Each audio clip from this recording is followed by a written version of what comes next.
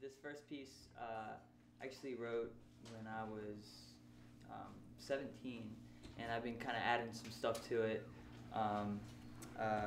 29 now, and yeah, I've just been adding stuff to it, and I want to turn this next piece and the one after that into like a CD/bass book for extended techniques.